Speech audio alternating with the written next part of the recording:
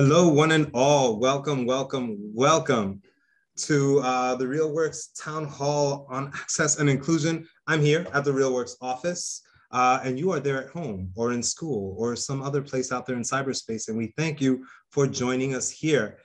Pull up a chair, and we invite you to join the conversation. We ask that you turn your cameras on whenever you're sharing, since this conversation is interactive. The program will begin in a few minutes. But we'd like to present you with a slideshow and a little behind the scenes look at our Youth Ambassadors program and bios from our panelists and moderators. Also, we're going to be sharing a poll on Zoom. So wherever you're from, warm up your fingers. We'd love to hear your thoughts.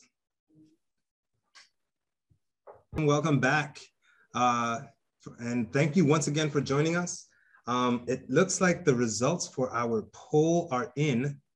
The question was, do you feel everyone has access to work in the media and entertainment industry? About 13 of you said not at all, but a whopping 87% said it has gotten better, but needs work. And I love that, I love that. I'd like to give you an introduction and thank you to our RealWorks ambassadors, Octavia, Chi, Aman, Maya, Noor, Shu, Bree, Katrina, and Shaun. Thank you so much for organizing this event with RealWorks and for keeping youth voices at the forefront of this town hall. So the youth ambassadors have had several conversations over the past month about this very topic. And now I want to turn your attention to a short video highlighting some of those conversations before we break into our bigger conversation with our panel.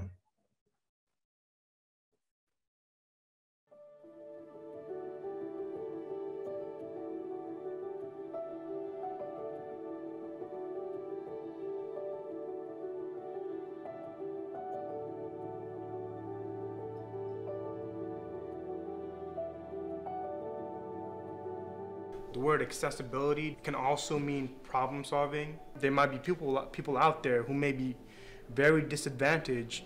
No matter how disadvantaged they are, there's ways they could still be part, of this industry and this community. If accessibility is gonna be prioritized more, then we should be educating more people in the subject of filmmaking. Accessibility to those high level positions and those writing rooms are so important, because while we do have some representation right now in mainstream media, I think a lot of it is watered down and whitewashed. There's kind of this idea that people with disabilities aren't really interested in doing any of these things, or they're not even capable of doing them in the first place, which is beyond false. Really anyone, if you put your mind to it and you have the accessibility to this program that could also give you, an access to the industry, I feel like that's a really good step.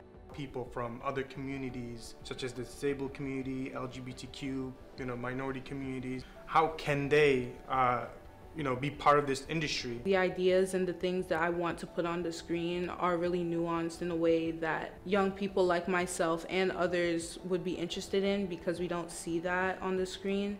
If you have more people represented behind the scenes, you'll have media that represents the world more accurately. I want to do something with my eagerness to kind of see depictions of myself within the media. I feel like at the end of the day, your story is important to someone.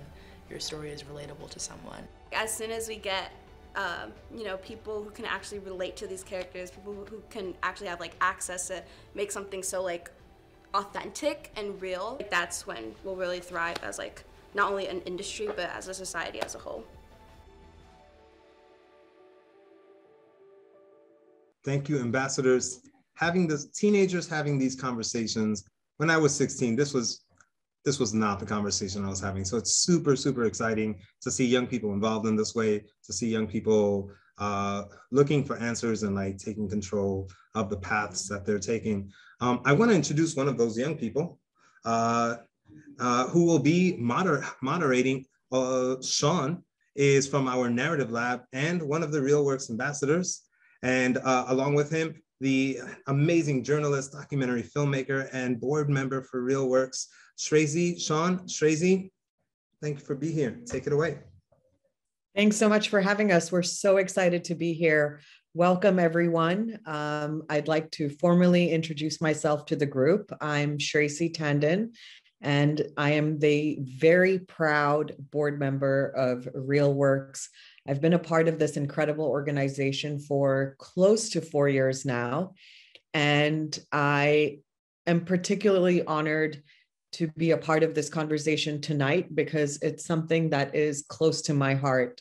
So just to give you a little background, I am not only a woman, but also a woman of color. I am Indian by background, and I never had a godfather or mentor or foot in the door to the media or film industry, but was fortunate enough to carve out a career path, both as a journalist and subsequently as a filmmaker.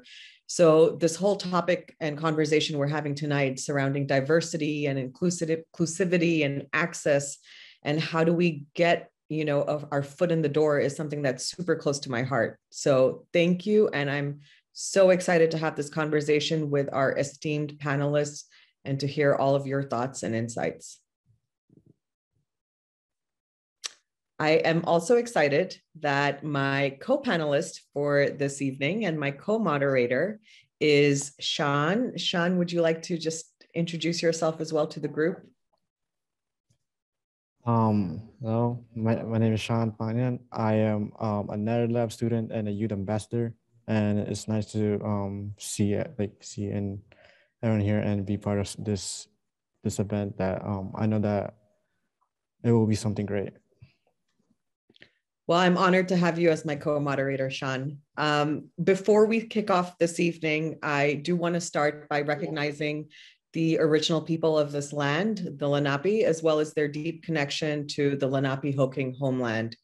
RealWorks also acknowledges the systematic exclusion and erasure of many Indigenous peoples, including those whose land this organization sits on.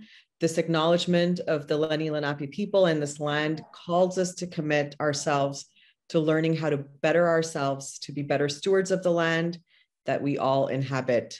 In this vein and on this topic, I also want to quickly express our desire to create a really safe space in this town hall meeting this evening. As a group, we agree to engage in ways that are respectful, comfortable, open, curious, honest, and most importantly, kind. This allows us to communicate with each other in a safe space that's free of conflict and harm. I'd love to get a yay from the group. So either unmute yourself and say, I agree, or you can just put a thumbs up icon in the chat so that you're on board to this agreement of kindness and creating a safe space this evening. Lastly, also in order to make everyone feel very comfortable this evening, if you'd like to add your pronouns to your names here on the Zoom, please go ahead and do that. We welcome everyone and encourage all of you to make use of the chat at all times. Any questions, thoughts, comments, we're all ears. So thank you. And without further ado, let's kick off this town hall. Thank you, Shraysi. Again, my name is Shaun, and I also want to thank RealWorks and our youth ambassadors for leading these conversations.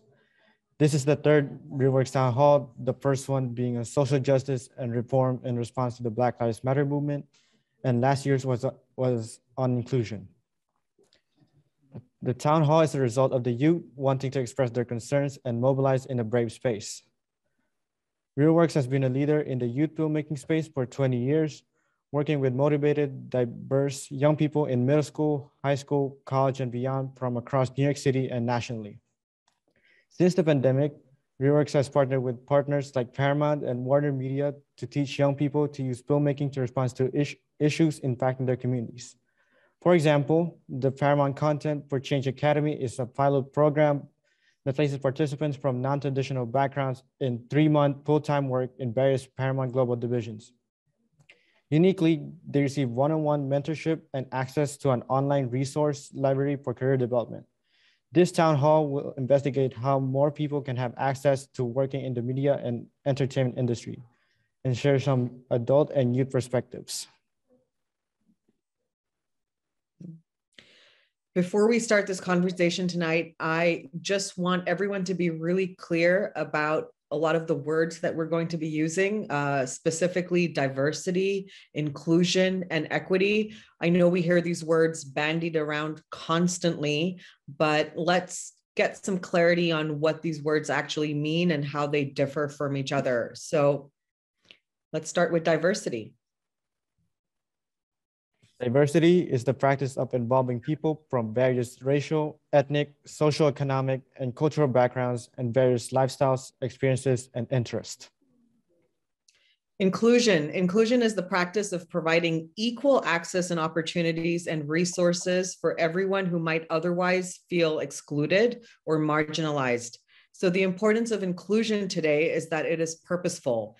It's active. It's an active way of involving others in all our decisions and in all our spaces. To simply be invited into the room is no longer enough. It's no longer inclusive. Rather, you need to be seen, be heard, be respected and appreciated for your presence. And your insight is a part of a meaningful conversation that's inclusive. Equity is giving more to those who need it in proportion to their own circumstances in order to ensure that everyone has the same opportunities. And accessibility is giving equitable access to everyone along the spectrum of human ability and experience.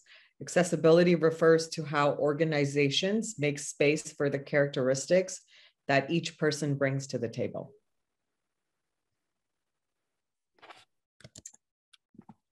Okay.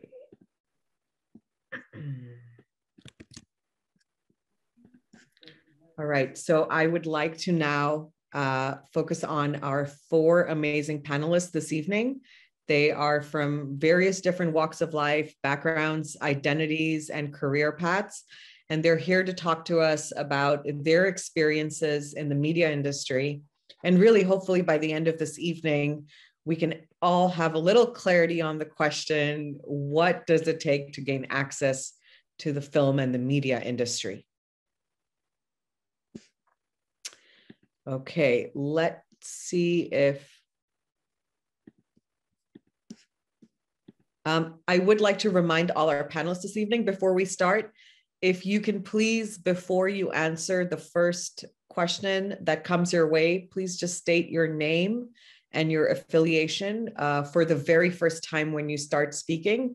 That will be very helpful to all our ASL efforts. Just be mindful of the deaf and hearing community as well and create space for them.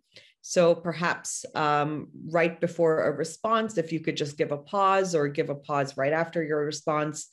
And if you would also like, you can use the hand raise feature to answer a question.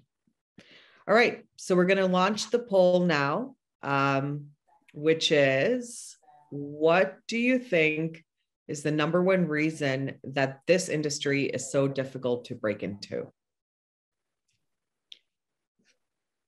And some of our options are, is it because it's all about who you know? Media tools and equipment are expensive and hard. Is it competitive? Is it that the industry is too big and it's hard to learn? Please go ahead and make your selection.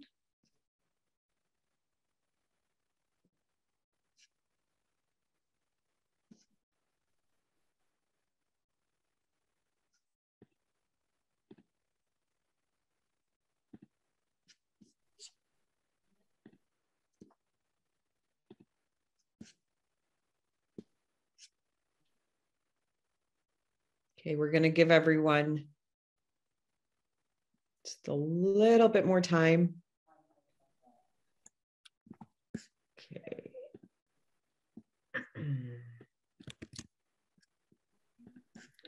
All right, so I would like to now focus on our 4 amazing panelists this evening. They are from various different walks of life, backgrounds, identities, and career paths. And they're here to talk to us about their experiences in the media industry. And really, hopefully by the end of this evening, we can all have a little clarity on the question, what does it take to gain access to the film and the media industry. Okay, let's see if I would like to remind all our panelists this evening before we start, if you can please, before you answer the first question that comes your way, please just state your name and your affiliation for the very first time when you start speaking. That will be very helpful to all our ASL efforts. Just be mindful of the deaf and hearing community as well and create space for them. So perhaps right before a response, if you could just give a pause or give a pause right after your response. And if you would also like, you can use the hand raise feature to answer a question. All right, so we're going to launch the poll now, which is, what do you think is the #1 reason that this industry is so difficult to break into?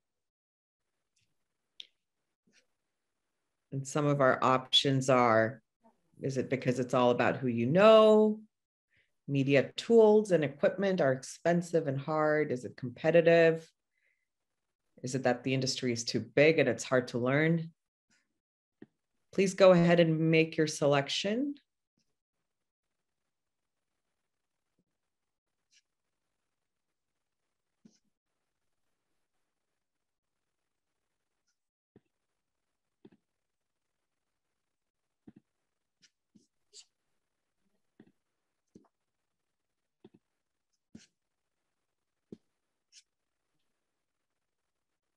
Okay, we're going to give everyone just a little bit more time to answer.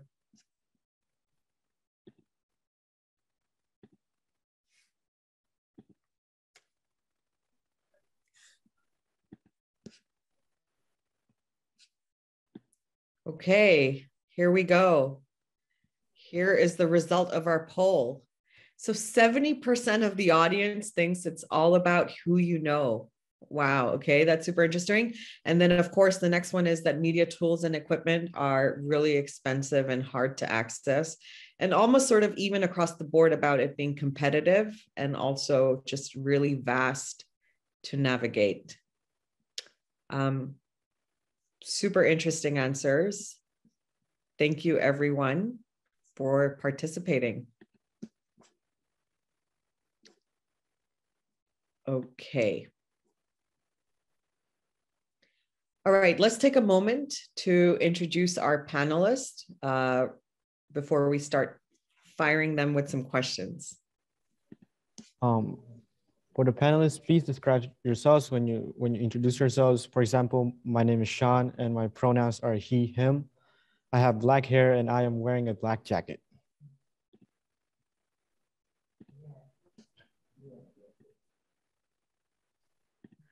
Hi, my name is Kaya Nelson. I use she, her pronouns. I'm a RealWorks ambassador and a young filmmaker with our documentary lab. And for my answer, I chose media tools and equipment are expensive and hard to access. Though I do believe it's all about who you know, I think first you need to have the opportunity to experiment with something that you are interested in, or even if you don't even know, like, you're interested in it. And I think that, like, especially in our schools, many students aren't even given the opportunity to experiment with film. I mean, you watch a film, you're like, hey, that's cool, and you move along because you don't really have the opportunity to kind of experiment with the tools or with the camera. And so I think that's like the first step that we need to take, is integrating film into like school programs. But yeah.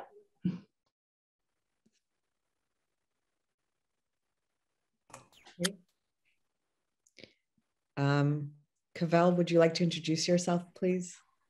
Yes. Hey everyone, my name is Cavell Brown. I use he, him pronouns. I have about short curly hair. I'm wearing a black turtleneck and I have caramel skin. and I'm a partnerships manager on the social impact team here at LinkedIn. Formerly did social impact at HBO and Paramount. And the answer that I chose is about who you know.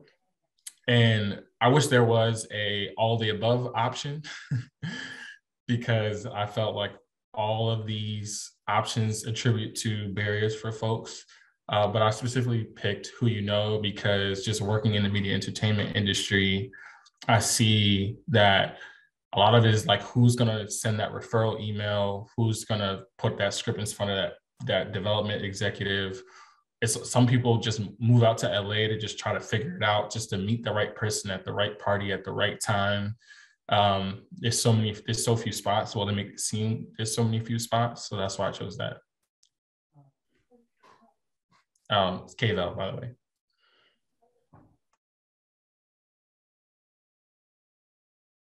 Thank you for clarifying, and I apologize for mispronouncing your name. Next up, we have Shelly. Shelly, could you please introduce yourself? Yes, of course. Hello, everyone. My name is Shelly Guy, and this is my sign name. And I am the Deaf Community Coordinator and Assistant Director of Events for Body Language Productions. And as everyone has mentioned, all of the above would be the ideal answer. But I really feel that there's not deaf writers for various characters that could go more in depth to deaf identity. Hearing writers write for deaf characters, but it's not the other perspective. And obviously, we witnessed an Oscar win, and it has been 35 years since Marlee Matlin had won that award. But we look at that and we think, there hasn't been that many improvements since then. We need deaf artists, deaf writers to represent us. And I think that is essential right now. That's so true. Thank you, Shelly. Next, we will introduce Andie Morgenlander, who is the co-founder for the Justice Film Collective. Andie? Hi, thank you. My name is Andie. My pronouns are she or they. I am white. I have curly brown hair in braids, a green polo, and big gold hoop earrings. I completely agree with my co-panelists. I think so many of those answers are interconnected. And for me, if I could have clicked two, it would have been the financial barriers and the who you know barrier, because in my experience, those things go right together. And especially from an independent perspective, a lot of the time I'm in a position where I'm trying to apply for grants or get narrative funding from specific programs that are geared to, maybe female or queer or gender fluid filmmakers. And they're asking me, for references or my previous work. But I'm submitting, my previous work that's ultra low budget, or my references that are outside of the industry because I live in North Carolina. So I don't have the who you know to get the finances. And it's often this catch-22 of I need the finances to get the work to meet people, and the other way around as well. So it can be a tricky spot to be in for sure. Thank you. Thank you so much, Andie. And last but not the least, we have Shaun Seneviratne. He is a director and a film and media instructor at the Brooklyn STEAM Center. Thanks so much, Shaun. Yes, my name is Shaun Seneviratne. My pronoun is he, his. I am Sri Lankan, brown-skinned with wavy hair. I'm wearing a button-down shirt with, I believe, are poppies. I don't know, some pretty flower on my shirt. And yeah, I'm a director and a film and media instructor at the Brooklyn STEAM Center. For this question over here, I think there's like so many different ways of responding to the question. I do think it is a supremely competitive industry. It's an industry a lot of people want to be doing because it's awesome. We watch these stories. We want to be a part of media and entertainment. That being said, when we're thinking of competition, it also depends on like what aspect of the industry we're trying to get into. There are aspects of the industry where there are more barriers to entry purely because of competition, right? If you want to become a showrunner or a director, that's like making studio movies, that's going to be a totally different like pool. And it's going to be a much smaller pool because how many people, period, are making studio movies every year? Maybe like 50? So, you know, that's a different conversation than like getting onto the crew side of things. But I do think who you know really does factor into it.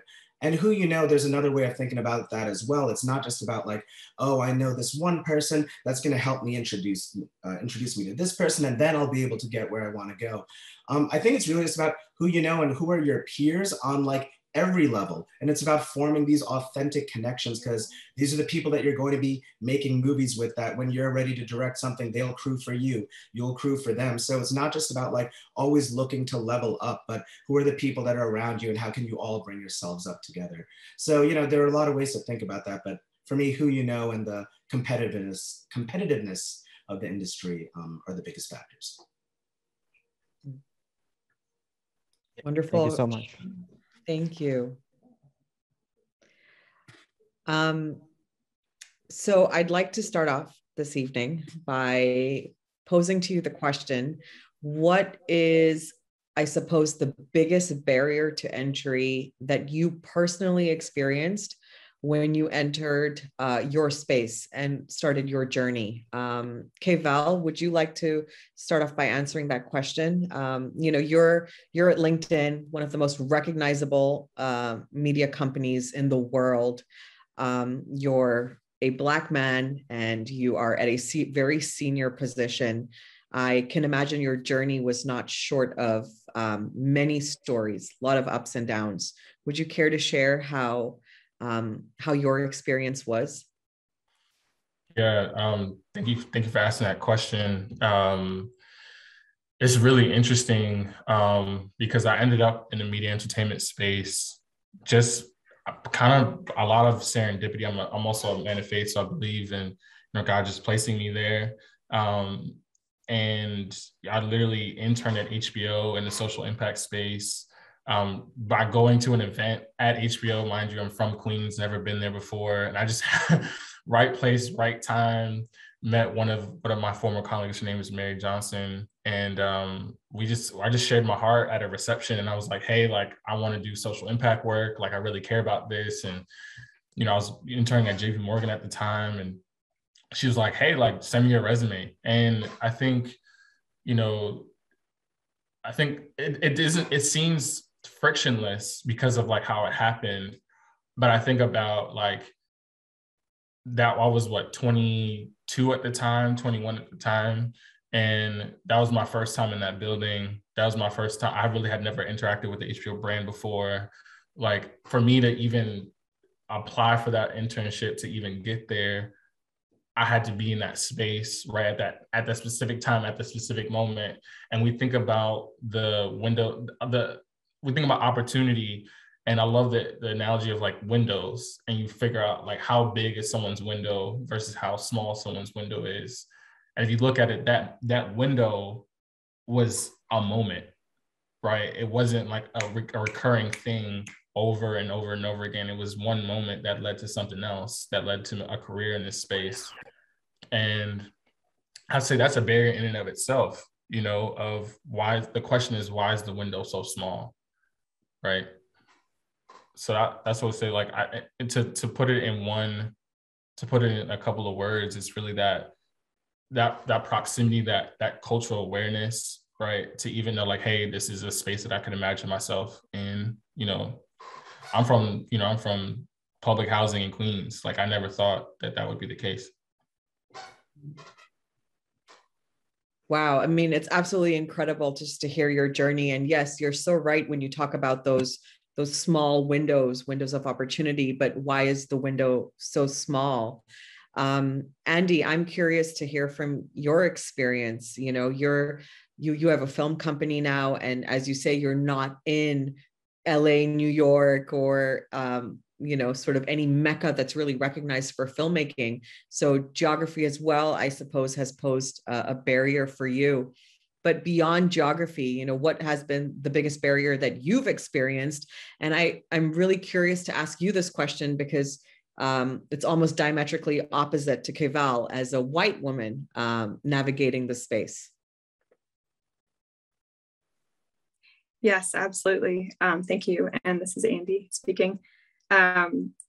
you know, I went to school for acting first. I was an acting major, and I would say, you know, because of my privilege as a white person, that felt like a pretty open space to me from a racial standpoint, and from the standpoint of gender identity, from a female standpoint. That was the first place I would say that I experienced barriers or harm or abuse, even because of what, you know, directors and casting directors would ask of, you know, both myself and my friends and my colleagues in school and also outside of school in the film industry. I went to school in Baton Rouge, so was auditioning a lot in New Orleans.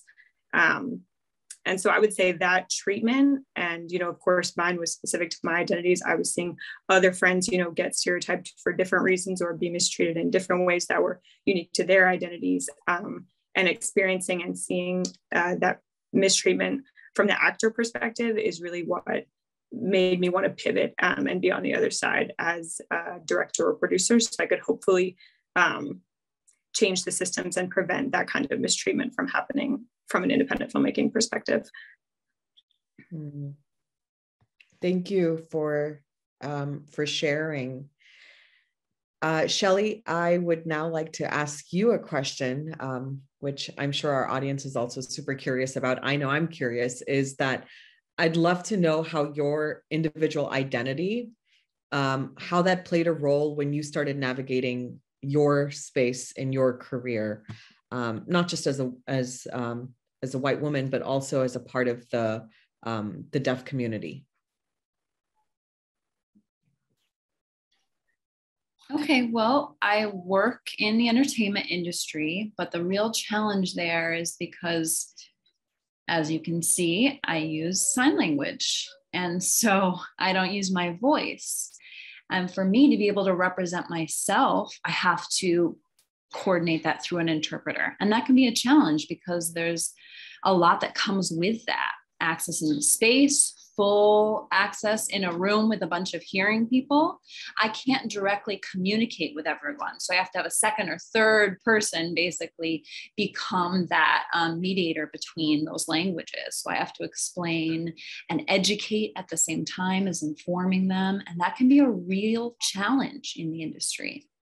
Additionally, as you mentioned earlier, it depends on who you know in that space, the networking you've done, who you've met. And when I access that space and it's full of hearing people and that's that industry, I have to start somewhere, right? How do I start that?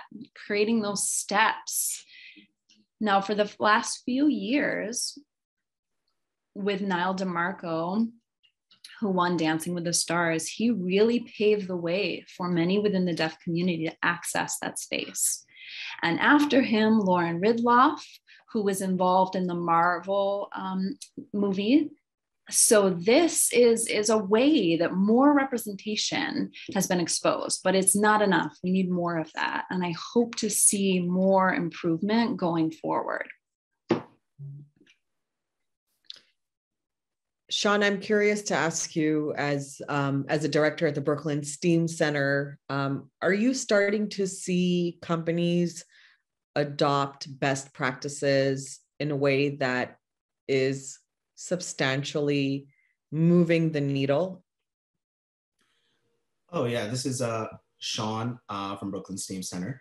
And yeah, absolutely. So like, you know, the Brooklyn STEAM Center, for those that don't know, is a public school in Brooklyn on the Brooklyn Navy Yard. And it's a CTE high school, meaning it's career technical education. And we have a film and media program over there. So it's a lot of hands-on work that's all about creating. And we're in a unique position where we have industry partners being on the Brooklyn Navy Yard, people that are on our board. RealWorks is one of our industry partners as well. Yeah, like absolutely, these companies are starting to really, you know, open up their pool of candidates and who works for them. In our school, students get internship placements. And so these companies have all come on board to say, like, we are going to be taking Brooklyn STEAM Center students as interns. And they also do a really great job of like hiring students back when they come back for the summer, bringing them on for more work. So they've been really, really awesome about it. So I'm definitely seeing that like within our school community and the businesses that we're associated with, like all the companies are like totally on board with trying to make this change. That's really reassuring to hear. Thank you for sharing that. Kaya, I'm curious to know from you, you know, as a young Black woman coming up in the space, do you feel like you are represented in the media that you consume and all the stories that you read and watch? I remember 10 years ago, or maybe even 15 years ago, I didn't really feel very seen as an Indian woman in media. I thought there were a lot of caricatures and there was a lot of stereotyping around what it is to be Indian or Asian. I'm starting to see a massive shift in that direction. I'm curious to know whether that's also being experienced by folks such as yourself. Yeah, I first want to apologize for not saying my physical attributes. I'm wearing a green shirt and glasses and big old headphones. I would say for representation, I feel like what I've been seeing often on media recently is profit off of Black trauma. And it's when I often talk about representation in the media and how Black women are portrayed in the media, there's often like backlash that like we are in the media and we're like, you know, we're all over. But mostly what I've seen is stereotypes. I've seen, you know, white directors and white writers kind of write Black stories, and very like violent Black stories, you could say. And it's very off-putting. So I think that, I mean, for me personally, I just want to see, you know, like a teenage Black friend group kind of just enjoying each other's company and, you know, having a normal life, instead of including, you know, just Black trauma, I guess you could say. And yeah, so I feel like within the industry, there needs to be a focus on not profiting off of other races' horrific experiences, and instead focusing on, you know, their humanity, and, you know, humanizing them more in the industry. Interesting. Shelly, I would like to also throw that question to you. And I would love to know whether what you are seeing on television, is it authentic to your experience? And as a side note, was Coda, for those of you that watched it, did that feel like an authentic representation also?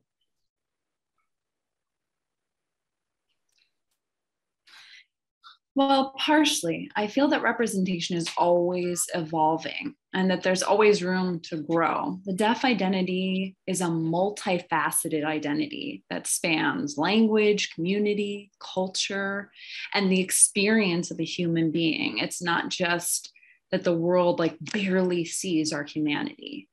Media shows only part of our multifacetedness. And this representation is growing, but who is telling these stories? Who is writing these stories? And for whom are those stories written for? So the majority of deaf stories are written from hearing people, and deafness is often used very superficially or only used to support the bigger story. Coda, as you mentioned, its a recent success, shows there's only more room for growth. Additionally, it was about, you know, it's a white woman whose deaf family, but it wasn't about the deaf family. It was about that woman, that hearing woman's journey. Additionally, social media has only begun to let deaf people be seen. And at last, our language is visible and our presence is not translated or ignored. But we need more work on that. We need more stories. And again, they need to be written by deaf people. Thank you for sharing. This question is for Shaun, but anyone else can also like answer them. Question is, what inspired you the most to enter the industry that you're currently in? Cool, thank you, Shaun. Shaun, Seneviratne, Brooklyn Steam Center. So to enter the industry that I'm currently in, I'll answer this in two different ways. So as a director and as an educator. So as a director, just always wanting to make movies. But I knew there was like this particular kind of movie that I wanted to make and the way I wanted to make movies. So I always knew it was going to be really involved with like producing my own work and like doing things pretty independently. Because one thing that I wasn't interested in is how I use my creative energy. Creative energy, I think, is a very sort of like hard thing to grasp and also to sort of like keep a hold of and kind of keep protected. And it's possible to enter different sort of jobs and careers where, your creative energy can get sapped out of you. So in knowing that I wanted to produce work, I knew that like maybe going into commercials wasn't necessarily going to be the route that I was interested in. I would, and then crew is great, but it takes up so much of your day. It's like, it's a major commitment. It's an amazing path to take. And when you want to create that own work, you're creating opportunities with all the connections and everything that you're making there. But you're working like a 16-hour day if you're going into overtime, right? It's going to be really hard to come home and try to put that creative energy towards any project of your own that you're working on. So, I grew up on punk and hardcore, and I wanted to be a part of something that was just going to, I knew I'd be contributing to the world in some way and be helping out young people and just showing them cinema and getting them interested in movies. So that's how I got into education. It was a way to really like kind of always constantly be refining my creative sensibilities and coming up with ways of engaging and understanding also what young people are interested in and ways they want to express themselves and trying to provide those tools. And I do learn as much from them as they learn from me. And I think that's really important. But I think, for me entering the industry, it was really important to sort of separate like, what is my creative energy for my own work? And what is the kind of energy I want to put out there into the world and the impact I want to have through my job and career. Thank you for sharing. Kevel, I want to ask you, now that you are where you are today, and you've clearly earned your stripes to get here, you've interned at HBO, JP Morgan, now you're at LinkedIn, and many other experiences in between.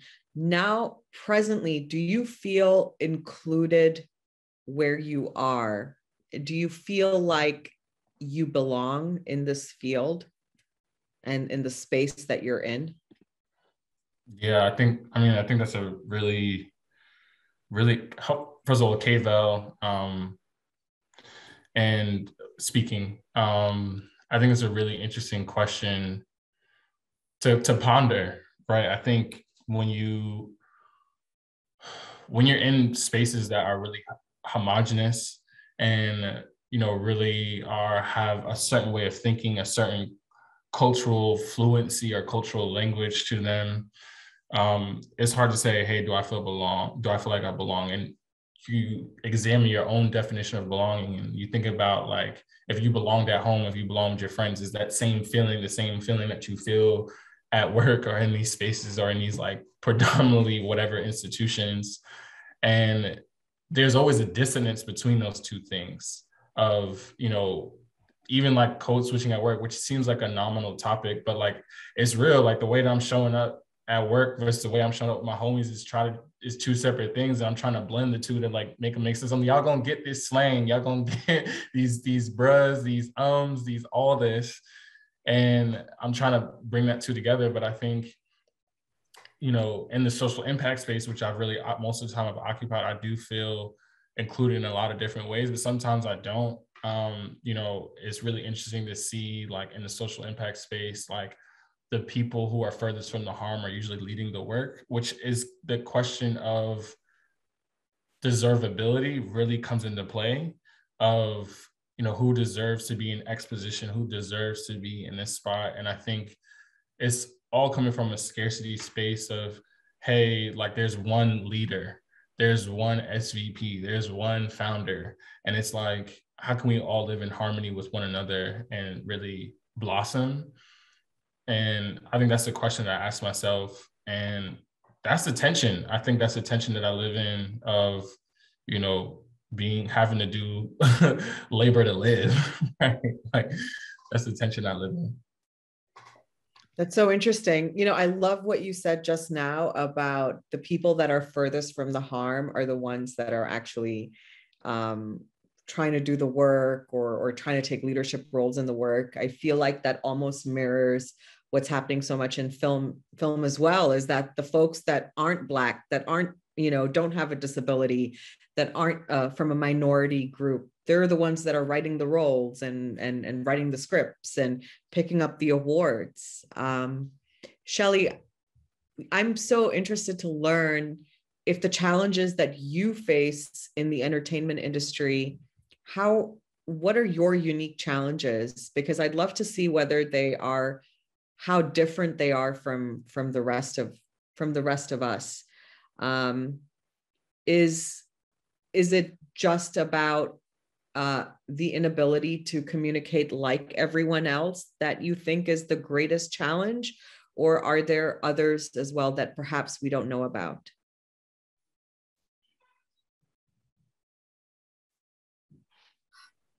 So financing is always a big challenge, right? And it's not only because the deaf community has less access, but because of the very nature of interpreting. To access such spaces and networks, we have to be able to speak and write effectively. And so our power and our access is limited by the fact that we have to pay for interpreting, which means less networking and more expenses on like the clerical operations instead of the actual art. So any space out there is virtually always designed for hearing people. Does that make sense? Yes. Yeah. So that is a definite challenge. Interesting. Thank you for sharing. Andie, how do you stay motivated when it is so difficult for even the most talented and most connected folks in the industry to get a film made, to get a TV show greenlit? How do the folks that perhaps don't have that sort of access, what keeps you going and persevering?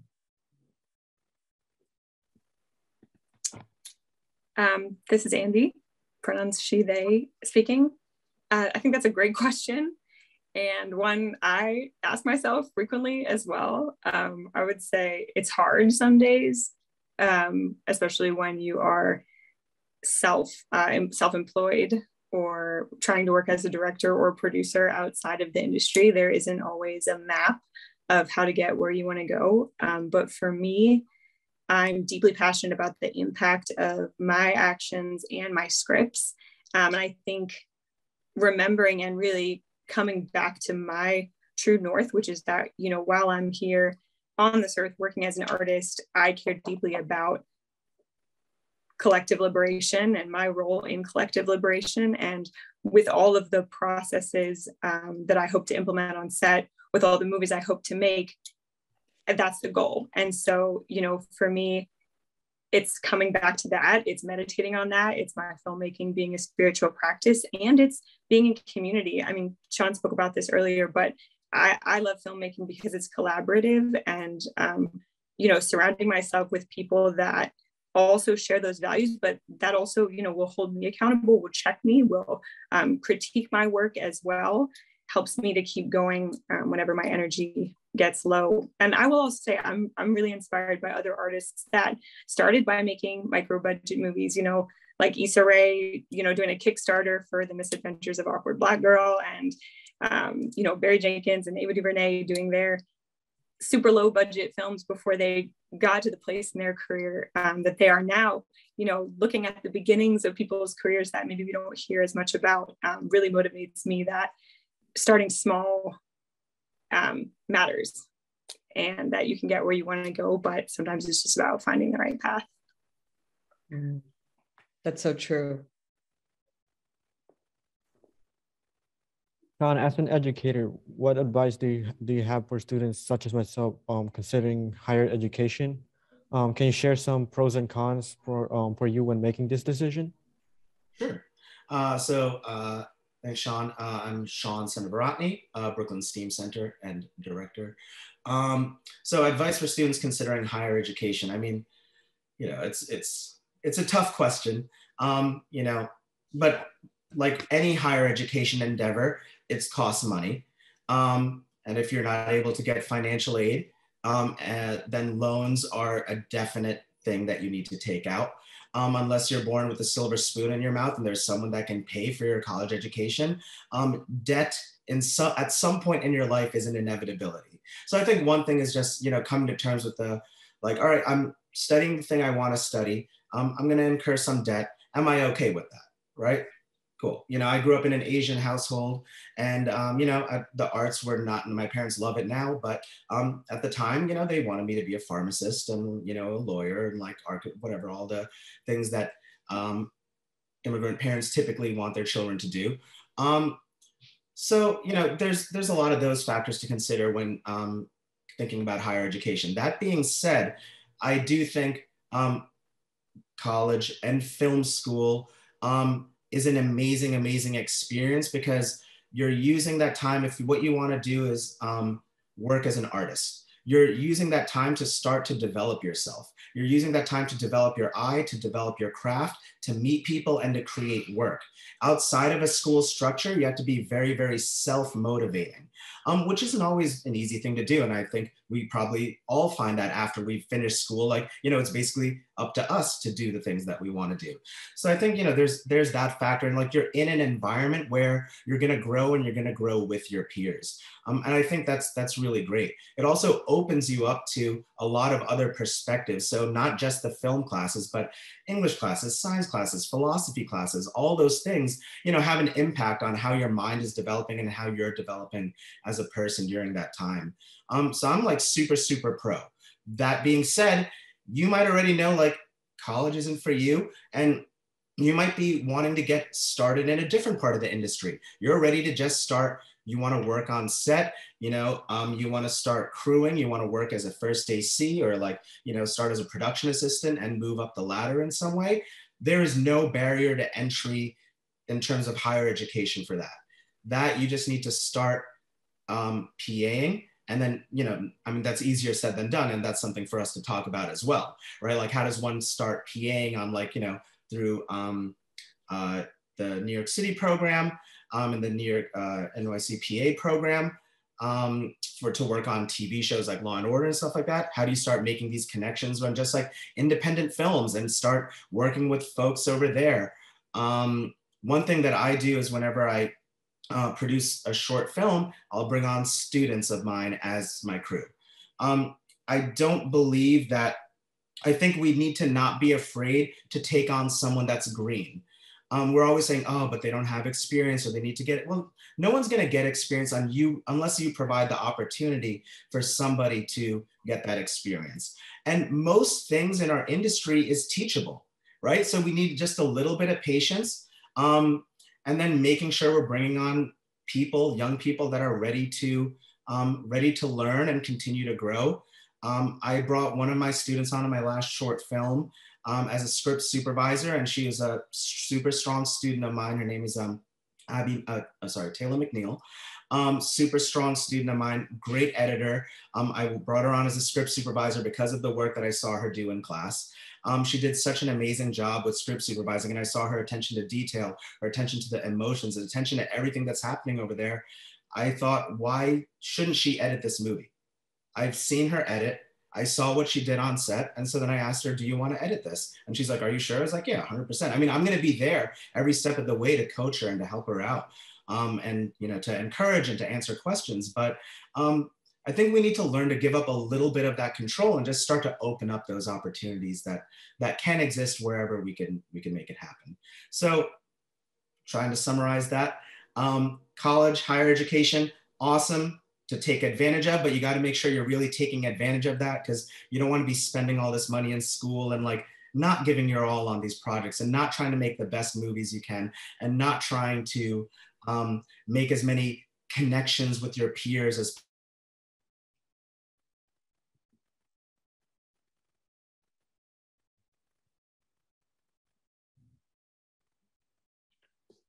think let's give Shaun a couple of seconds to see if he can reconnect. Okay, let's move on, and hopefully Shaun's connection resolves itself. You know, listening to Shaun's, oh, Shaun, there you are. Sorry, you actually cut out for probably a minute. Okay, he's frozen again. Okay, well, we'll continue, and I'm sure Shaun will jump in just a minute or so. You know, one of the things— I got disconnected. Oh, there you are. Let's just pin you to, there you are. Okay. I'm sorry, Shaun, we lost you. Would you like to, I think you were summarizing your thoughts for us. Oh, yeah. So yeah, just to summarize, higher education is can be an amazing experience. You are going to incur debt, but once you accept that, you know, it's inevitability for most folks. If you're going that route, to try to make the most of that experience, to try to produce the best work, you know, and never think of like your school project as just a school project. Every project is an opportunity to make something totally amazing and to challenge yourselves creatively. And for folks where higher education might not be what they want to do and they're ready to start working, to start making those connections to local film crews, independent groups, like PAing on your friend's music video, or looking into programs like the New York City Governor's Program for the PA program to get that foot into the industry, but also as an appeal to everyone that potentially could bring young people on board, to just not turn someone away because they might be a little bit more green, but to provide that opportunity for them, just knowing that most things in our industry is teachable. So we just need to have the patience to be able to do so. And then that could be really empowering. I love all the advice that you gave there. So thank you for sharing all of that. I'm sure there's a lot of nuggets there that everyone here can use. You know, one of the things that you didn't specifically say, but you really metaphorically described it, was how you played the role of a mentor to your student by giving her that opportunity to be a script supervisor, by allowing her to edit your film. And I think the role of mentorship is so pivotal in any industry, no matter what your career path is. Keval, did you have a mentor, or do you now have a mentor in your life? If so, you know, what's the role that mentor has really played for you? Yeah. Thank you for asking that. This is Keval, pronouns he, him, and speaking currently. And yeah, I have a couple of mentors in my life that really are just amazing people who just really pour into me in so many different ways, whether that's spiritually, whether that's career-wise, whether that's just like, hey, like, let me just give you a shoulder to lean on, or to think through things. Career-wise, a person that I give a ton of honor to, and just like an amazing human being, his name is Dennis Williams. He is the head of social impact at Warner Media, and he's just been this phenomenal person in my life. I worked for him. That was my first job out of school, and he just held me down in so many ways, and it was just beyond the career space. But there's something about someone who will hold you down through your mistakes. Someone who is going to give you that grace, is going to cover you even though you mess up. And that was Dennis for me. Like, he would say to the team, like, I know Keval is not, you know, doing this, that, and the third in the best way possible, but I believe in him. Here's how I want him to grow. Like, I'm gonna hold him down. And that's huge. Like, there's one thing for someone to champion you, but there's another thing for someone to cover you. And that's amazing. I hope that answers your question. Yes, it did. I personally really believe in the power of a mentor, and I urge everyone out there to seek for one. I know there's a saying that your mentors choose you, you don't choose your mentors, but you know, it is a dynamic relationship. I'd love to see a show of hands from everyone here. how many of you have a mentor in your life at the moment? Okay, that's a lot of hands. And how many of you believe in the importance of having a mentor, specifically in a career?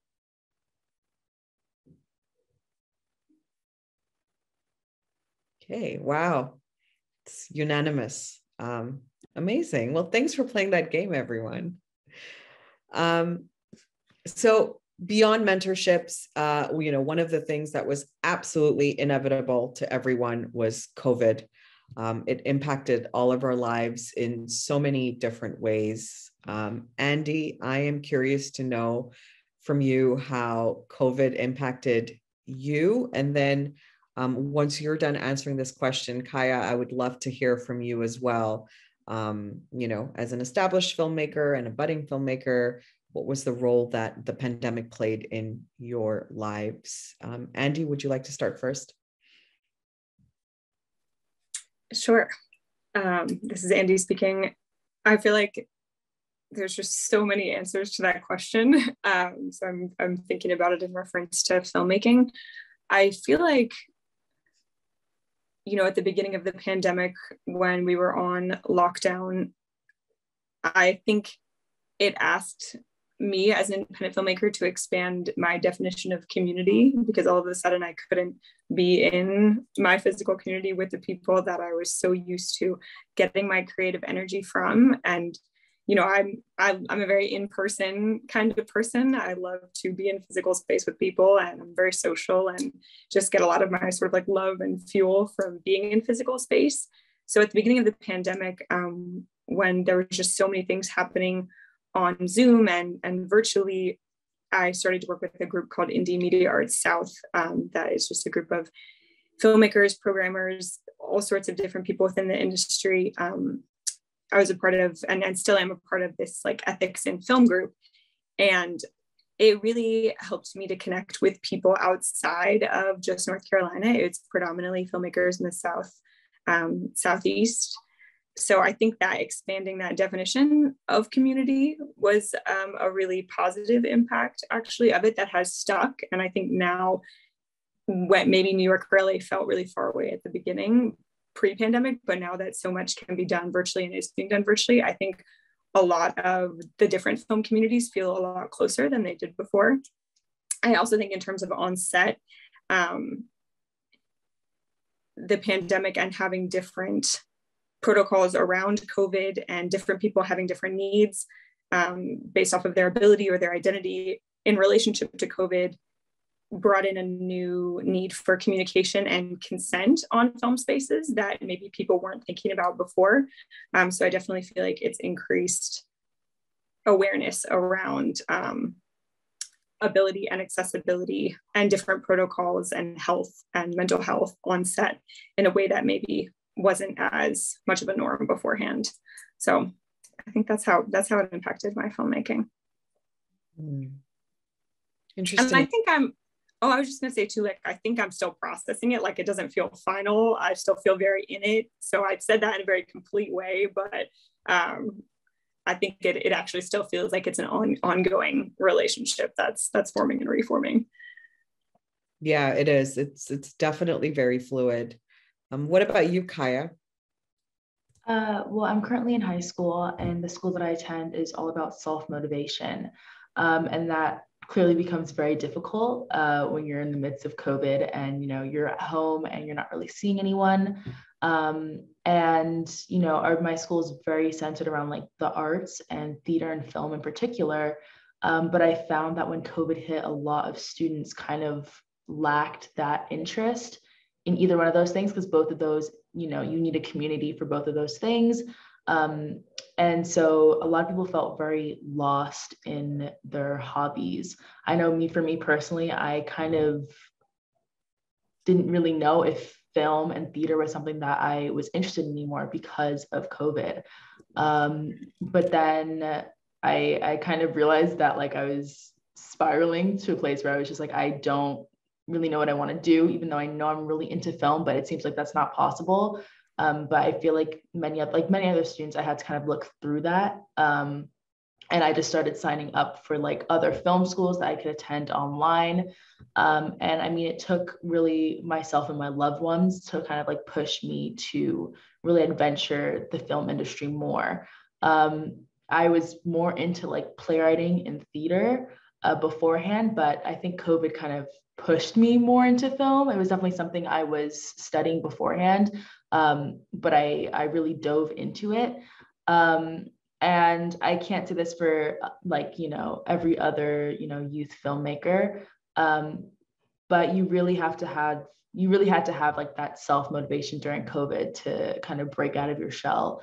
I mean, now that we're kind of going back to normal, I feel like, for the people who did continue to, push their interest in film, they've come back with very amazing stories. And I think that some people really took advantage of COVID and use their time usefully and, took, that loneliness and that time to themselves to kind of create interesting stories.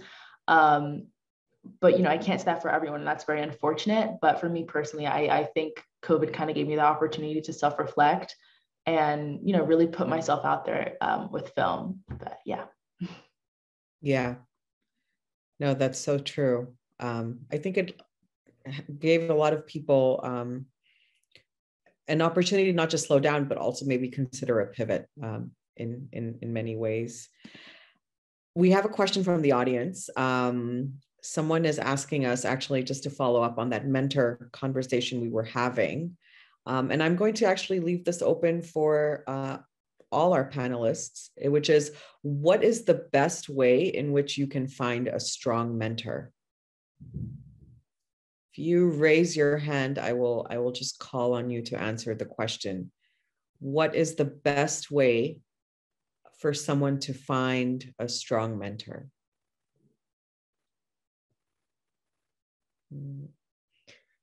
Yes, Kaya.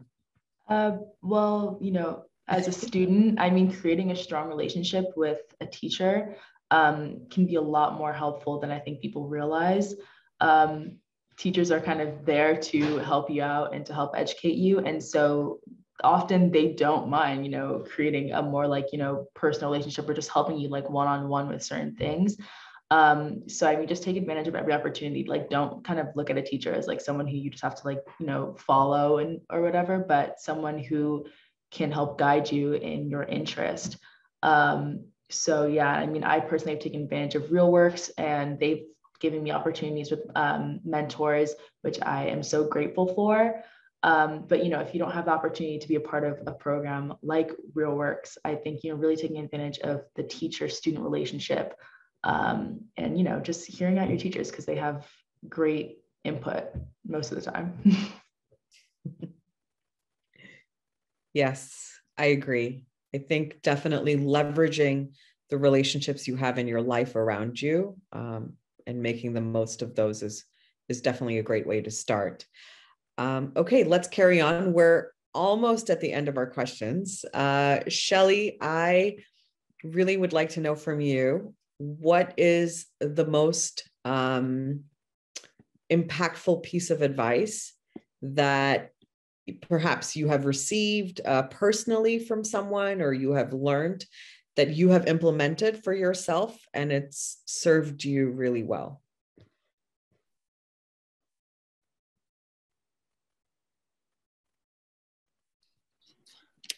To trust myself. It's really important when you believe your goals and you envision what you want to achieve. And the creative arts are essential to trust the work and to bring in a team that becomes that support system for your goals. It starts with you and your dream, but once you get that community involvement, you can achieve that, because it cannot be achieved alone. That's a great answer. I'm actually going to extend that question to Shaun as well, because Shaun, you have the privilege of teaching so many students from all walks of life. But I'm curious to know if the advice that you have received in your career If it's the same one that you pass on to your students, and if so, what is it? Yeah, I mean, I feel like I'm still always constantly like getting advice and like looking at, but I look to books for that, and I'll look at, I'm reading this the journals of Jonas Mekas right now, and like every single entry is like a mind-blowing like piece of advice on like how one can think about their career. So when I think of like the advice that I've received, one thing that had always really stuck with me is to like make good work that you're going to be 100% proud of, that feels authentically you, that really couldn't have been made by anyone else. I think sometimes we try to make that work, but we're always thinking of market considerations. We're like, oh, well, maybe I should soften this, or I need to do this, and this will help it more saleable, or, oh, I saw that show does this thing, so I need to incorporate that too. But like, you don't really get to make the standout work by trying to follow all the things that other people are doing, because that's already been done. But like the way you specifically see those world as unfiltered, your world as unfiltered as possible, to make that and to make something that you 100% stand behind and are proud of, and you don't watch it and be like, oh, I compromised my vision in some way. I think that's really important, especially for those folks that want to get more into the writing and the directing. Is, we're always thinking of audiences, but you also got to think of what is the part of you that you are putting out there that you are turning into art in some way. Yeah, that's great. Kevel, I would love to know from you, what is the piece of advice that you have implemented in your life, in your career specifically also, that you think would really benefit others? Yeah, thanks for asking that. It's Kevel speaking. I would say know your values. And that sounds simple, but I think when you say, hey, like, when you know your values, you then know what you can say yes to and then what you want to say no to. And that was really clear for me, where, I have a tech degree, I was going to go into the tech world, and I was able to say, hey, I'm going to leave JP Morgan. I'm going to go internship list, which is not the end of the world, right?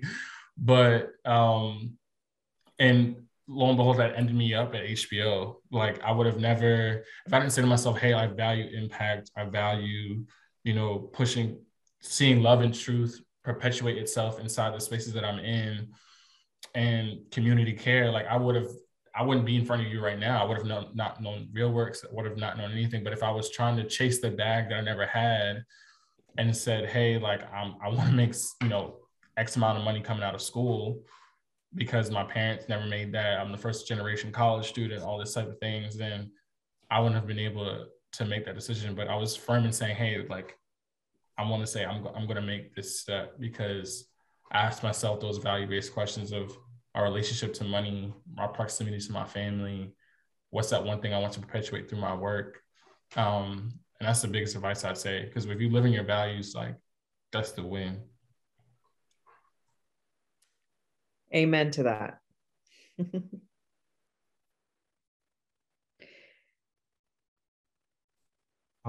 That's like final question for everyone. What things should individuals and / companies do to help shape a better future?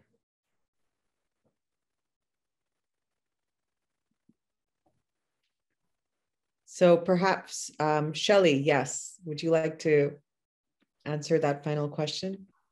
Yes, I think what people can do is be more human. I saw a quote that said, too many people, I think that I saw it a few months ago, and it said, too many people, not enough soul. And it reminds me of what needs to be done to dismantle the establishment, that we need to stop doing what has been established. So, and when you see that representation, it's not a zero-sum game. Everybody needs to feel seen and to be part of a society. They need to listen and share and exchange. And what people can do is to make sure that other people feel seen. Mm-hmm. Yes, that's so true, is making space for others as you make space for yourself, correct? Any final thoughts? Yes, Kaya. And to add on to Shelly's point, I would say that sharing your story is very, very valuable because we are all individuals. We are all different, but there's always someone who can relate to our personal stories. And so, you know, though outreach can be difficult, we have a silly thing called social media. Anything that, you know, can, you know, put your story out there, put your interest out there, it will cling on to someone, and hopefully inspire them to tell theirs, and it, you know, will create a chain reaction. So never be afraid to kind of put yourself out there. Yes, absolutely. Andie, Shaun, Keval, any parting thoughts on what, you know, if not companies, at least individuals can do to make a difference and just make the whole inclusivity, access, equity, all those topics we've been covering tonight better? Yes, Andie, and then Shaun. Yeah, I was just thinking of being open to doing things differently and new ways of doing things. Through Justice Film Collective, I'm working on creating an ethical filmmaking framework that centers these different tenets of equity, joy, accountability with the script that we're putting on the screen, and also the way that we're behaving, you know, on set, behind the camera. And a lot of the time, not all the time, thankfully, but a lot of the time when I'm speaking to people that work on bigger budget film sets or, you know, other producers about it, I get a response that's like, I just don't know how you're going to be able to make your day or get all the shots you need to make your movie if you're doing those things, if you're taking time to whatever it is that I need to take time for, whether it's giving the crew more breaks, whether it's taking a longer time to eat, whether it's actually having processes for conflict resolution, or, you know, what to do when harm happens. Like, the response is, I don't know how you're going to get your movie made if you do those things. And my response is generally, well, you know, I'm definitely not going to be able to create any social change if I don't try. So it might not be perfect the first time around or the second time around, but for me, and I think hopefully for other individuals and companies too, it's worth it to imagine new ways of doing things so that we can shift dominant culture and the way that it impacts filmmaking. Yeah, well said. Shaun, I could see you nodding feverishly at Andie's comments. I presume you share the same sentiments. Yeah, I mean, I totally co-sign that point of view that, you know, there's new forms. You know, we think of old forms and we try to put ourselves in old forms, but we're trying to create a new vision of what that media landscape could be, what cinema and movie making could be.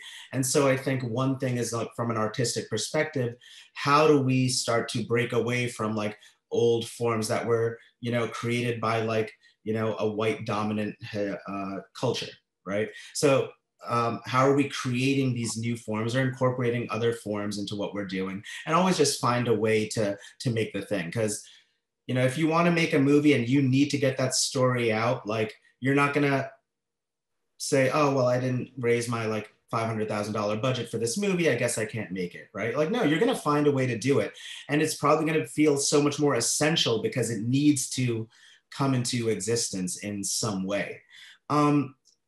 I also think it's really important. So I spoke a little bit about the companies earlier, just like, you know, making sure to like provide that opportunity and space to bring on folks that might seem a little bit more green, but also as individuals, how are we supporting each other's work, right? You know, we always get so caught up in like, oh, well, I'm working on this thing and I got to do this, but like, are we going to other like film festivals? Are we going to like these local meetups? Are we trying to be in the spaces where we're supporting other artists and in the space that's trying to do similar things to us? You know, it can't just be about us and the things that we want to do. We have to realize that we are part of this larger community, and the more we sort of integrate with that, the better it's going to be. And then another thing for individuals too is like, for us to understand that this is our craft and medium, and we need to love it and we need to immerse ourselves in it. And it's not just about like the things that exist now, but there's so much to what we do, and we don't know everything, and there's always going to be something to learn. So to always stay open-minded and to just really like, you know, love your medium and to like try to learn as much about it as you possibly can, because there's always going to be more. And you could watch a movie that seemingly has no relevance to your life, maybe from like the 20s or something, but there's still going to be something you can take away from it, right? Like some reaction, something it made you think of that could change the way that might inform your art in some capacity. So yeah, for me, I think just making sure we support each other's work as well. And also just making sure that we immerse ourselves in our medium. That's great advice. And thank you so much for sharing that. I feel like that is a really positive, uplifting place to end this conversation on. I could continue because all of you, I love your perspectives that you brought to the table, your insight. Thank you so much for being honest, for being transparent, and for sharing with us your personal journeys.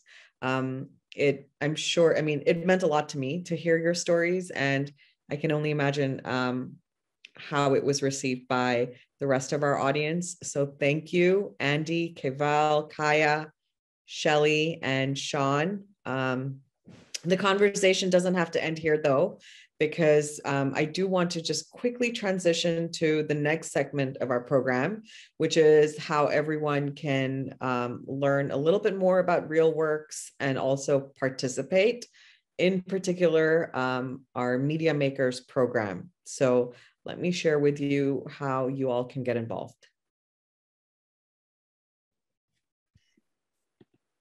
Great. Thank you for that introduction. And what an incredible panel and so many incredible insights. So thank you to everyone who joined us today. So hello, my name is Siobhan Kavanaugh. I'm with RealWorks. I'm the program manager for the Career Exploration Program, which is our internship program. I am against a green background. I have a white and blue striped shirt and green glasses and curly hair.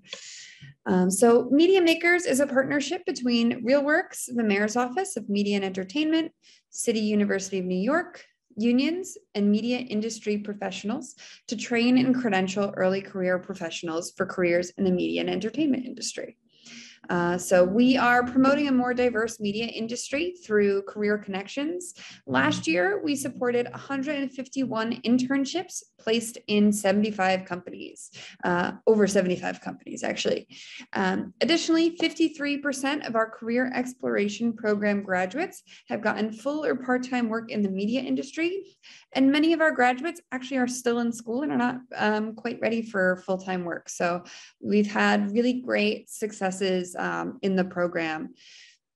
We also run a career development program, which has helped to train many early career professionals in specific in-demand careers and connect them to film unions and also connect them to jobs in their trained careers.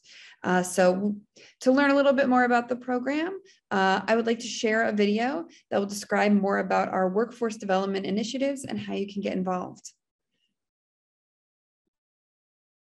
Feature story tonight focuses on a life-changing program here in the city. It's called Media Makers.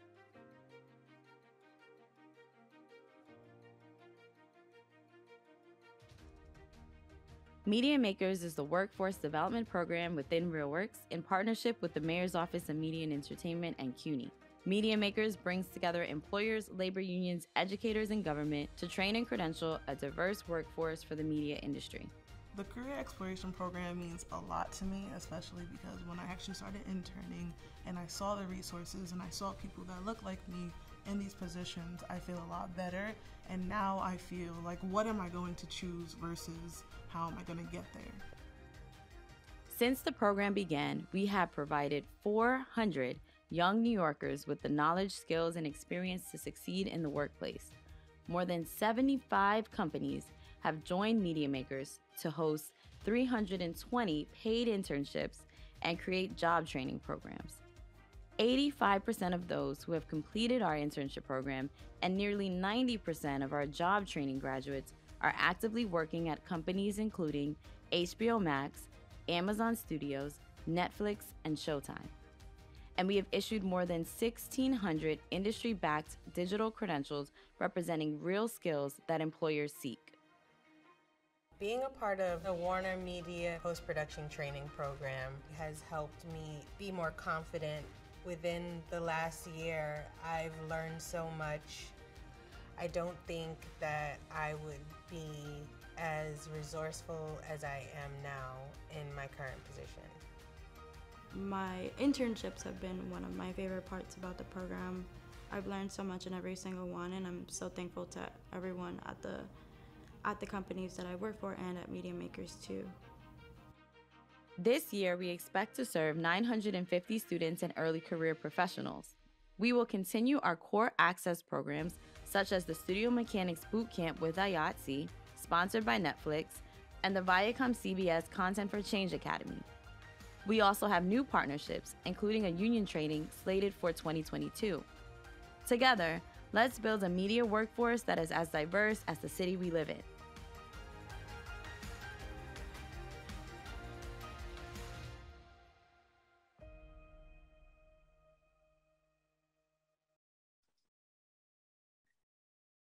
Wonderful. Thank you, Siobhan, for sharing about our Media Makers program. My name is Abby. I'm the program director here at RealWorks. I have light hair, green shirt. My bike is behind me, and I'm tuning in from the RealWorks office. I've had the pleasure of working closely with our youth ambassadors for this event, and we'd like to know, what would you like our next town hall to focus on? So we're gonna send out one last poll here for y'all to answer. And as you're answering that poll, I just want to speak on behalf of RealWorks and thank you all for participating in tonight and joining our community for these amazing conversations, especially our moderators, our panelists, our ambassadors. We'll share this recording post-event, and we'd like, and we'll be reaching out for your feedback. But big thank you for the ambassadors for coming up with this topic and having important conversations for these past several months, really. And because of those conversations, this event happened. So thanks again, Noor, Shu, Maya, Aman, Chi, Shaun, Octavia, Kaya, Bree. So awesome. We feel so fortunate to work with these inspiring students and RealWorks staff, and we hope you join us again for the future events. This month, we have screenings leading up to our signature event, the RealWorks Change Makers Gala on May 25th. The gala will be super fun, classy, and creative, in person and live streamed. There will be RealWorks youth correspondents reporting live from the red carpet. This event is happening at Tribeca 316 NYC, and our honoree Charles D. King, president of Macro, and MC is Brian Terrell Clark, Hollywood and Broadway star. Mingle with celebrities, company partners like Paramount, Warner Media, Netflix, AMC Networks, and most importantly, rub shoulders with us, the next generation of creative leaders. See it for yourself. Turn your attention to preview this exciting event.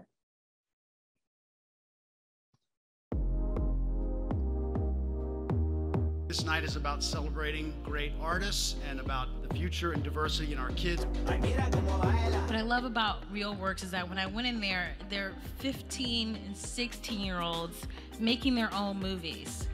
A woman came up to me and she told me that she had watched my film, like it really moved her, and that she reflected on something that had happened similarly to her, and that felt like the winning moment for me. This means so much, particularly because the RealWorks program promotes inclusion and community and fostering community, and that has been such an essential part of my own journey in this industry. Gabby's work and success has shown so many young Black girls, including myself, that there is power in being different from the norm. I talked to a few of the kids tonight. They're already writers and directors and editors. I cannot wait to stand beside you guys on the Oscars red carpet. I cannot wait to pay a ticket to see your story.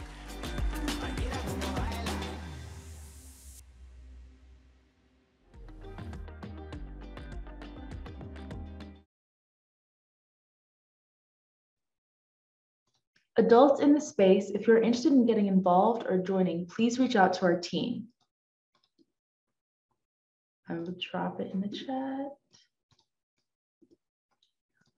Students, please join us again next Tuesday for the Doc Lab screening at the Museum of Modern Art. where the other lab students and I will be premiering our films.